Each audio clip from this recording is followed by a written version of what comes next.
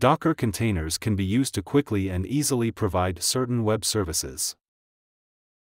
For example, your own private cloud, the smart home, your own mail server, a password manager and much more. In this video, I show how to set up a Linux server to run Docker containers. Hello, and welcome, of course, also to my website libe.net. To run Docker containers, you can use any PC or server running Windows or, ideally, Linux as the operating system. Even though Docker can be installed on a Raspberry Pi, I would still recommend hardware with a x86-64 architecture since most containers are deployed for it.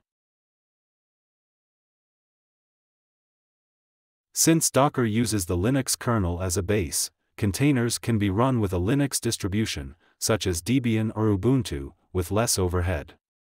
Installation can be done via a USB bootstick or by using a setup DVD. In both cases, the ISO file is needed for setup.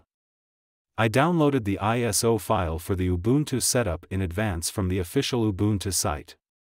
As an alternative to burning it to a DVD, I use an empty USB stick and write to it using Rufus.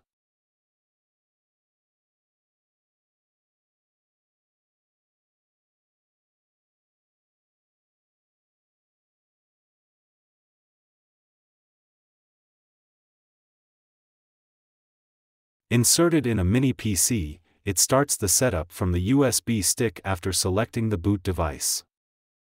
The setup guides us through the installation. After the country and keyboard settings, I choose Ubuntu server and would have the option to adjust the network settings afterwards. After an access test to the package sources, the dialog for the selection of the disk appears. By default, the entire disk is overwritten, so make sure that there is no relevant data on the disk. These cannot be restored later.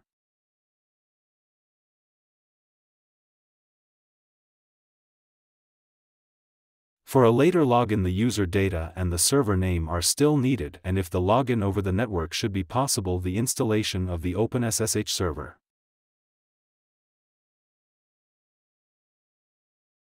For running a single server, we can skip the snaps for Kubernetes. For simplicity, I'll select the snap version of Docker here. Alternatively, Docker could be installed afterwards via Docker's official package sources.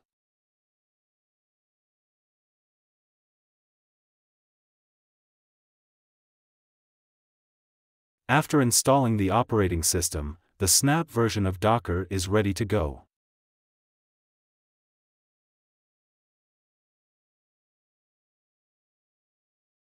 For demonstration purposes, I launch a test container. The naming scheme for the containers is vendor/container name. In the example, Docker is the vendor. Docker/getting started loads the getting started container from the Docker registry. The Docker registry is a kind of online library and allows you to download and launch a container just by specifying its unique name. The Getting Started container loads a web server with information about Docker. Invoked in a browser and the port specified in the command, the help pages are provided by the Docker web service that was just launched.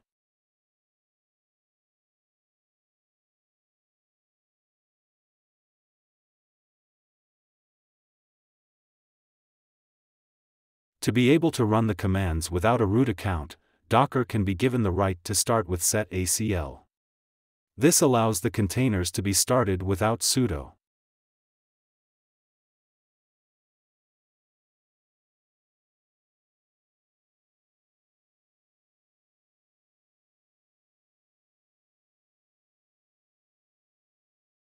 If a service needs multiple containers, they can be described in a Docker Compose YAML file. As an example, if a web service needs a database. I demonstrate starting two containers here again with the Getting Started container. This time I connect to the server over the network from another computer using the PuTTY SSH client. To create the Docker Compose file, I use the command line editor vi. In the text file, the two services are stored accordingly. The parameters are similar to the parameters of the docker ran command used before.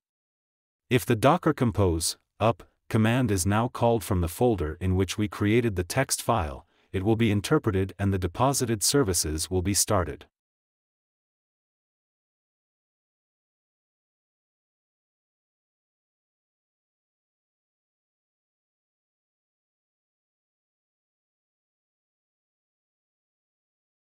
If you prefer to manage Docker via a web interface, you should take a look at the Docker container named Portainer.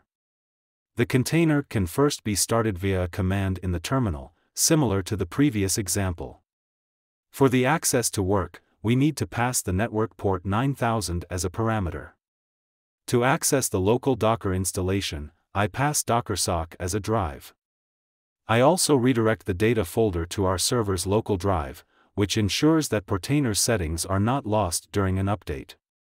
After container startup, the web interface can be accessed with the server's IP address and port 9000. I assign a password and select the local environment in the interface, which allows me to manage existing containers or create new containers.